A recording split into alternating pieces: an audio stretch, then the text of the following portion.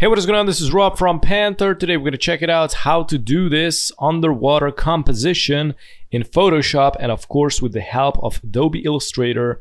This is a little bit more elaborated. We got a lot of layers going on and I'm going to show you how to mask these and how to assemble it eventually. I also going to leave all the stock images down in the description. They're for free. You can download them and assemble them.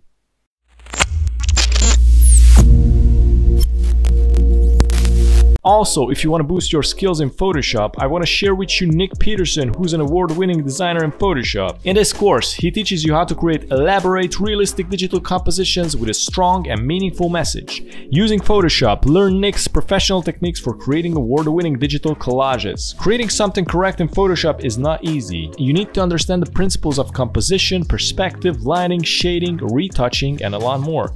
Discover how to apply special effects using blending modes for shadows, highlights, and other techniques for enhancing your project. Close the course by learning how Nick finishes his images and prepares them for digital mediums from social media to large-scale prints. To find out more, click the link in the description and join the course. Now let's get back to our tutorial. Alright, so first step, we're gonna start in Adobe Illustrator. So you can select your logo, you can select your text, whatever you like. I'm gonna paint this a gray and I'm gonna go to the effects, 3D materials, extrude and bevel. So these options are really new. We're in Adobe Illustrator 2022. So the options look something like this. We got 3D and material. I also gonna activate the render with ray tracing. Click on it. So this way it's gonna look somewhat more realistic. I'm gonna make it something like this. Yeah, this is good. This is good. I like this. So we got the depth. I'm gonna increase the depth. There you go. We got the bevel. I'm gonna activate, switch the bevel, and I'm gonna manipulate the width. I'm gonna decrease the width actually. We also got the height. I'm gonna go to the materials. And as you can see, we got here the materials. If I scroll this down, we got all sort of materials here, and I'm gonna choose the, what is that?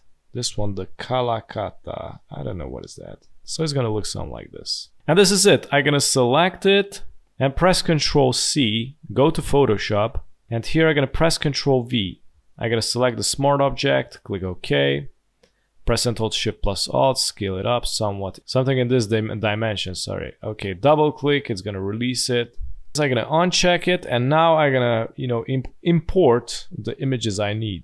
So I'm gonna go to the folder, I'm gonna select this image. Basically this is the water. I'm gonna need this element here basically that separates the water from the sky. I'm just gonna drag and drop here. I'm gonna press and hold Shift plus Alt, scale it up. I'm gonna double click. Okay, from here all we need is basically this element here, this water something. So I'm gonna go to the menu and select the, what is this? Quick selection tool, and make sure that you're on the plus here. I'm gonna increase the brush size a little. I'm gonna start selecting, the bubbles basically.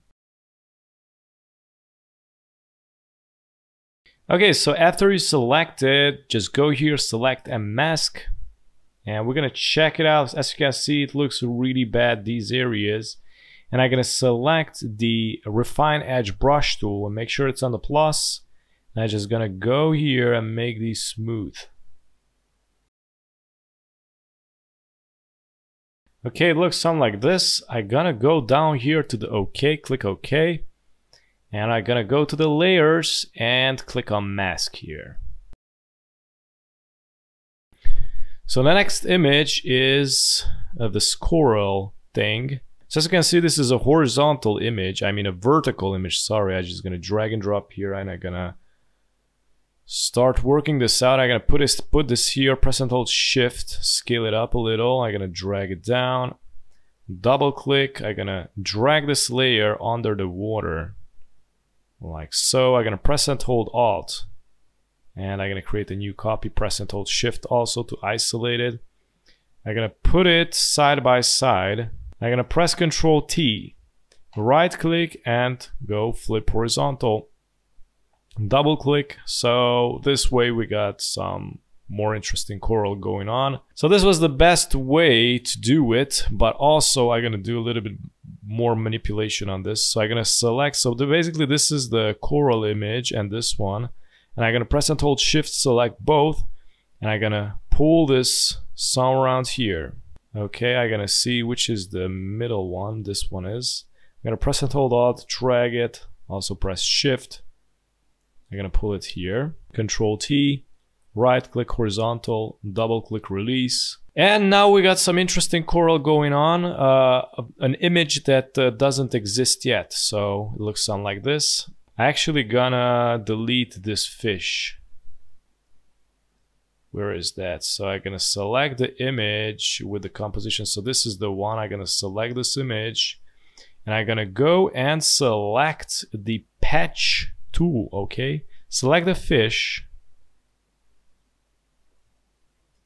and just click on it. As you can see, it shows this icon because it's a smart object. If you click on it, it's gonna show this. Click OK, and now you can drag and select this area.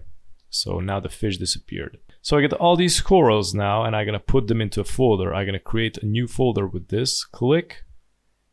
I'm gonna rename it, double click.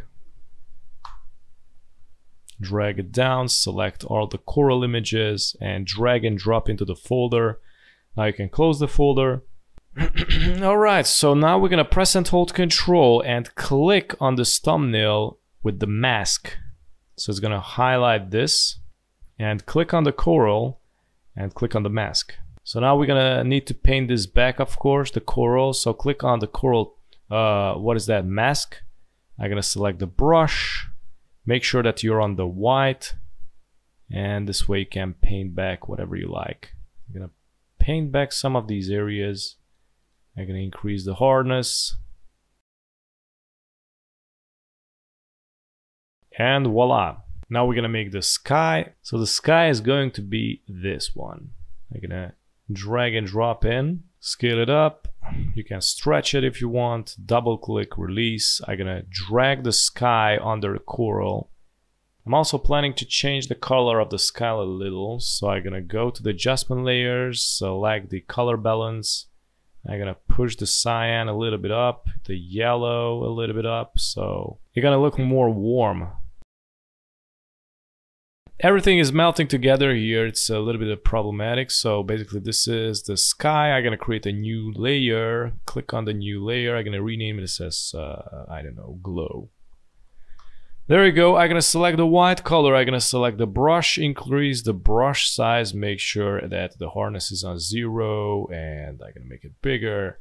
And I'm gonna paint this zone more white.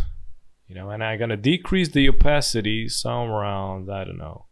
Let me check it. So this was 0. I'm gonna increase it to somewhere around 50. There you go. This is good. Now I'm gonna activate the text, the 3D text, which is here.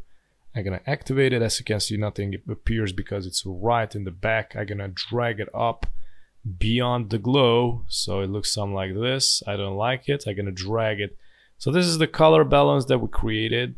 We adjusted the sky. I'm gonna drag it under the text, so we get the text color back to normal. I'm gonna click on the text, arrange it, something like this. It's gonna go somewhere here.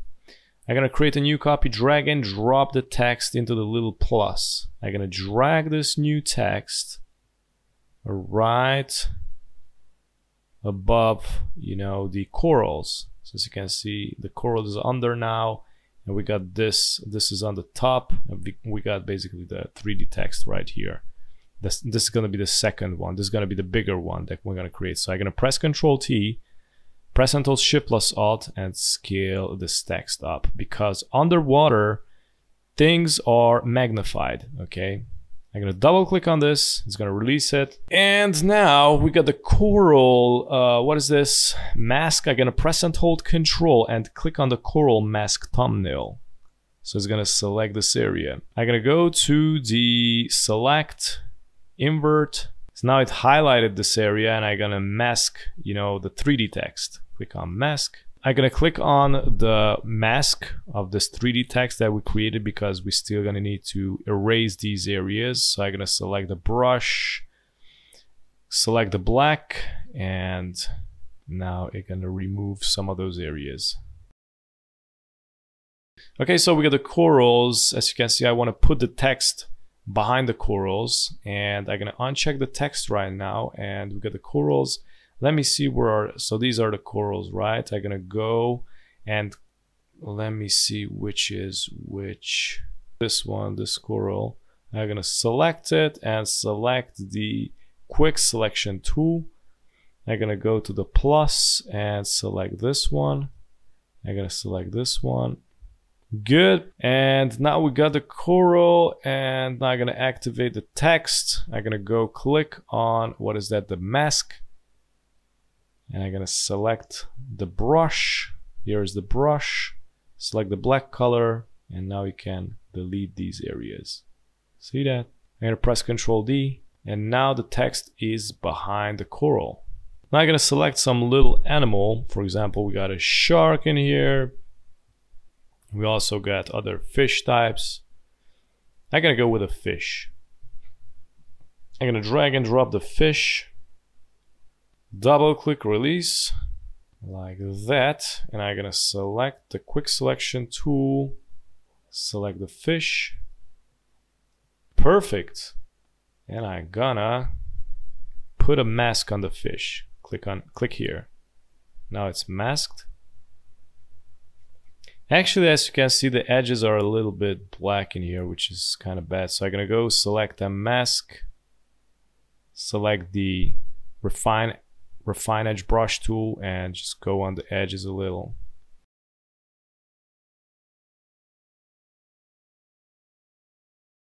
Now I'm gonna drag the little fish around here. I don't even know. I'm gonna go with this area. Press Ctrl T, Shift plus Alt, scale it down.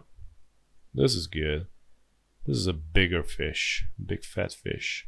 I'm gonna drag the shark.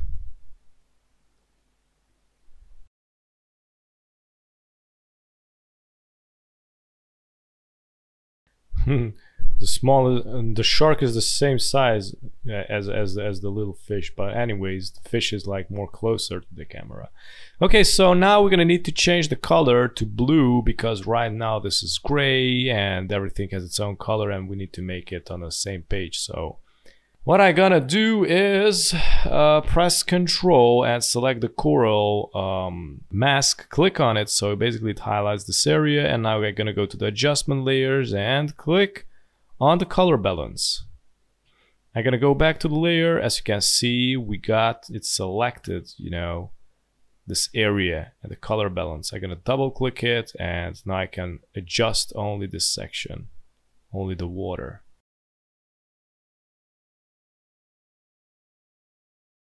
I'm gonna make it like that. I'm gonna go back to the layer, press and hold Control. I'm gonna go to the color, to the, what is that? To the color balance. I'm gonna go and press and hold Control and click on the color balance mask. So it's gonna highlight it like this. I'm gonna go to the adjustment layers, and I'm gonna select the curves. And I'm gonna add a little bit of contrast in here, underwater. So yeah, this is it. You know, it's a pretty elaborated, you know, project. You can add all kind of fishes in there. You can add everything. So at least you know how to do a composition. These are the layers for it. It's a little bit more complex. What can I say? But this is still a simple project. So yeah, this was it. Thanks for watching. And if you're new on the channel, don't forget to subscribe and hit the notification bell so you get notified with daily updates. And also check out the rest of the videos at the end. Have a good one. Bye bye.